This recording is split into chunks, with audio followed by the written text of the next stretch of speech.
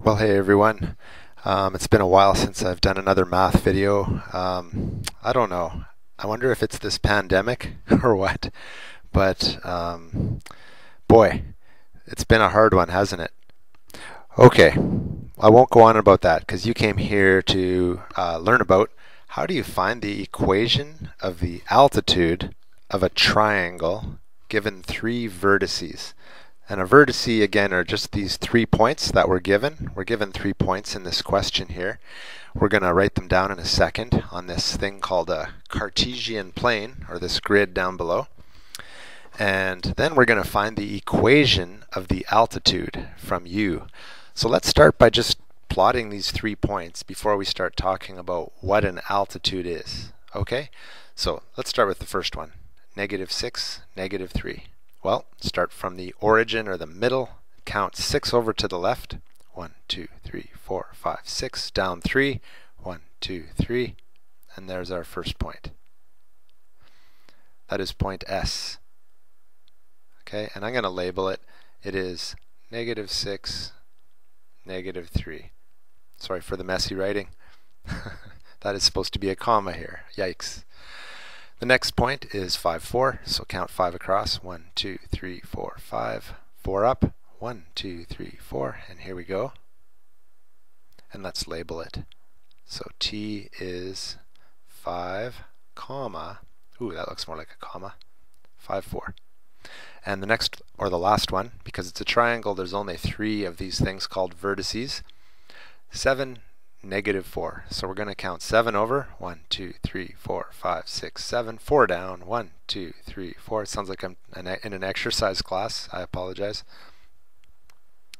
This is math exercises.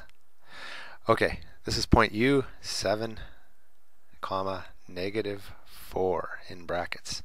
Here's our 3 points. Okay, I might as well connect those points. I'll just use this Smartboard software here because I can't draw straight lines very well. Then we go from there to there. And then we go. Now if you're at home, you could use a ruler to do this if you like. Or you can also plot these into Desmos. I won't do that on this video, but you can plot, bracket 5, comma 4 bracket in Desmos, the online graphing calculator. It's free, and it will plot that point for you. It's pretty cool. Connecting the points is trickier, but it will plot these points really nicely. Okay, let's get back to the question.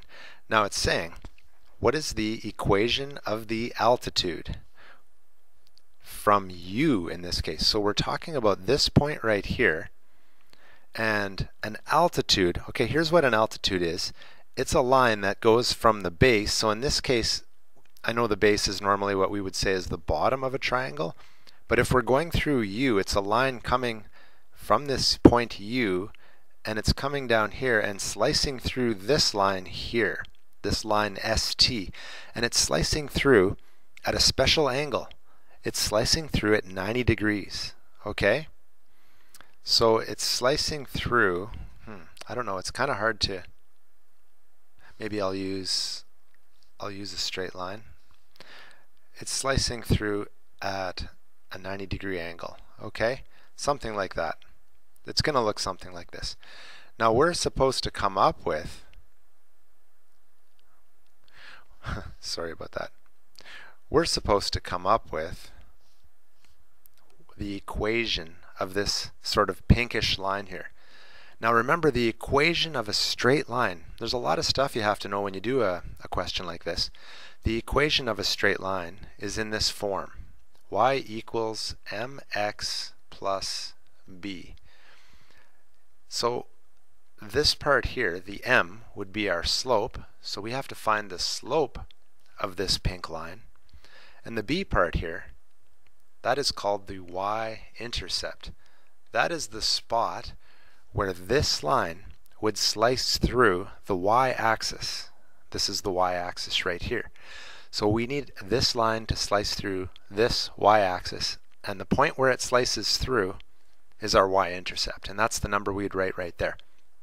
And our whole goal in this question is to find an equation where we find what the slope is and the y-intercept is of this line. So let's look at this.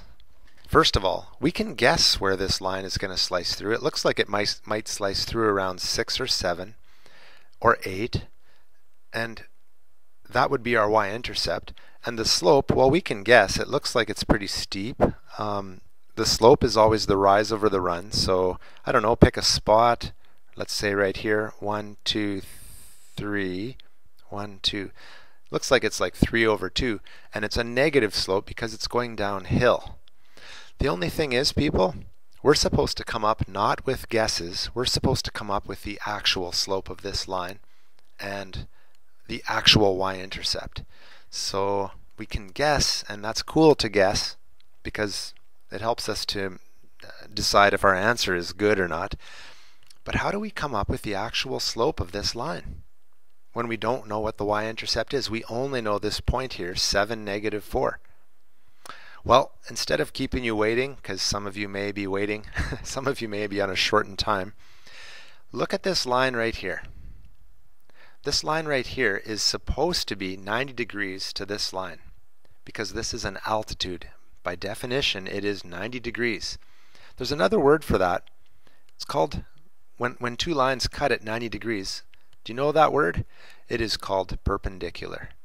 So if we have a perpendicular line, that means that if we could find the slope of this line ST right here and use the perpendicular rule that I will talk about in a second, we could then know the slope of this line. Maybe some of you out there are just stopping the video right now because you now kind of know what to do. But let me keep going, okay? I will keep going. So we want to find the slope of ST.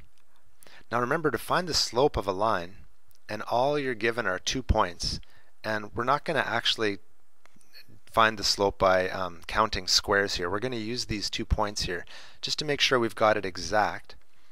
Remember, you take the y values and you minus them. Okay, that's the rise, y2 minus y1, over top of x2 minus x1. So let's do that right here because that may sound confusing. You take the y value, let's call this x1 and x2 and y2, and this over here, let's call this x1 and y1. So let's go 4 minus -3, 4 minus -3, and then on the bottom we're going to go 5 minus -6. So 5 minus -6, and then what we're going to do is figure this out. So 4 minus -3. Remember, 2 negatives like that, it makes a positive, okay? So 4 minus -3 is just like saying 4 plus 3. So that'd be 7. And the same thing on the bottom. 5 minus -6 is actually 11. So the slope of this line is 7 over 11. And I'm not talking about the fast food or corner store that some of you know about in North America. I think they're actually in other countries too, 7-Eleven. Okay, anyway, they should be promoting me here. But anyway, 7 over 11. Now, here's the rule that I was talking about earlier. If you want to know the perpendicular slope to this, all you do is flip this slope, you flip it, or you take what's called the reciprocal of this, and then you change the sign to the opposite of what it is now. Some people call it the opposite reciprocal, some people call it the negative reciprocal, but you flip it, so you flip the 7 and the 11, that would become 11 over 7, and then you change the sign. So the slope of the line we are looking for is -11 over 7, which is kind of cool because now we know the m part right up here. Okay, we know that part is going to be -11 over 7. That's great. The last thing we have to figure out is this y-intercept. And how do we do that? Well, what you do is you take this point, 7, -4. Remember, this is the x value and this is the y value. And it's a point along this line right here that we're looking for. So you can take the 7 and the -4 and plug them in where the y and the x are up here in this equation. So I don't know if I have room to do this, and I'll do it in a different color. So the y value I see there is -4. The slope we've already found is negative 11 over 7. And the x value right here is 7. So we're multiplying this fraction by 7. And then all of that plus b. b is going to be our y-intercept. So now that we've subbed in the x and the y value, and we've subbed in the slope, let's find out what b is, and then we're done this question. Okay? And there's no more questions after this. I'm just doing one here just to give you an idea how to do this in case you have a question like this on your own math. So when you multiply a fraction times a regular number like this, or a whole number, remember we can take the top and the bottom and just go 7 divided by 7, which will cancel. It'll just be 1. So we really have this. This question kind of works out nicely that it did that. We don't have to deal with a fraction anymore. All we have to do now is bring this negative 11 over to the other side, so we add 11 to both sides. So we end up with b all by itself here. And if we add 11 to both sides, we end up with b equals, well, negative 4 plus 11, because we brought it over, it's plus 11.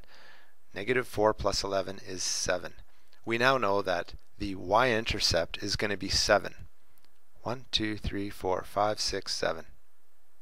So if this line were to continue, whoops, that is some kind of terrible line I'm drawing here. Anyway, it would go right through there, and that would make a 90-degree angle right here. And we now know the equation of this line. Okay, where can I write it? I'll write it right here. So y equals negative 11 over 7 x plus, and we found that the y-intercept was 7. So our final answer, what we were looking for, is this equation right here. Now, there were a bunch of stuff we had to do in this video, including knowing about negative reciprocals or opposite reciprocals. We had to know about this equation, y equals mx plus b, and that this part's the slope and this is the y-intercept. We had to know the slope formula here, and I just want you to know that there are other videos that teach you the steps that we used here so that we could solve this thing right here. Okay? There are other videos that I've made, and please check those out on my website. Okay? Because I don't want to sit there and confuse you worse. That is a horrible feeling for a math teacher. I have made my students more confused than before. That is a terrible feeling. Alright, people. I hope you have a good day despite the pandemic and all the other things that are going on in this world of ours. Okay, take care everyone.